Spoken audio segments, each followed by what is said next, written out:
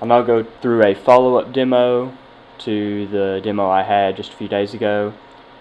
Changes that I've made: I'm no longer powering the Arduino through the USB connection, but I'm using the power from the USB connection I'm using to power the RF board as well as to get data to the computer.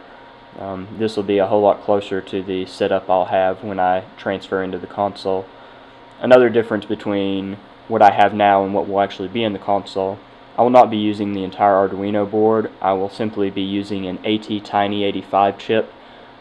Since I only have a very limited number of I/O pins I need and there's not much code that's involved, I can use a chip such as this, and it'll be very cheap, it'll install very small, and I can use my Arduino board for further projects in the future. Right now my computer is on, and I have my power switches connections going from the header on the motherboard onto my breadboard, and that switch is used here on the RF board. So computer is on, RF board is in a resting state on, and so I will give a 2-second button press to the RF board and the computer should power off and the RF board should go into an off state. So 2-second button press.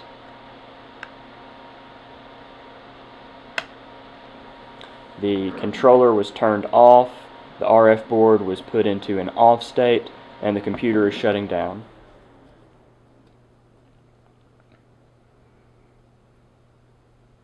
So now the computer is completely shut down and the RF board is off.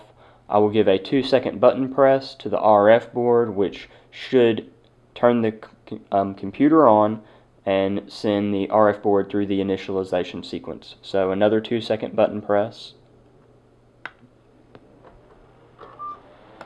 We see the initialization sequence and the power on the computer is turned on.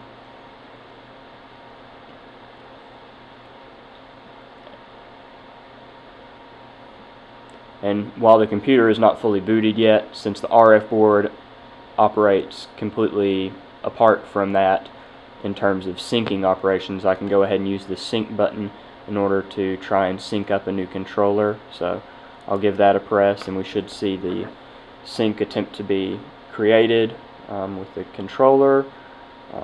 I can then press the sync button on my controller and it will sync to channel 1. The only other functionality that I've left off as of now is using the Xbox 360's guide button in order to power on the console. I would have to be able to hook up a 360 and look at the output on the data pin in order to figure this out, and since I don't have any feasible way of reading the data out because it operates at a low frequency, 250 Hertz, I don't have any way of seeing what signals are being sent back and forth, which I then would have to monitor in code.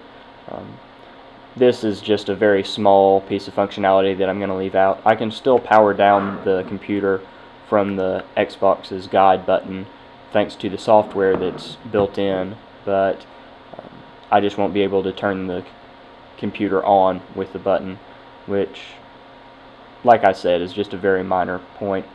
In the future, if I find some time, I might go back and add this, but I would say that most likely not, since it's such a minor feature.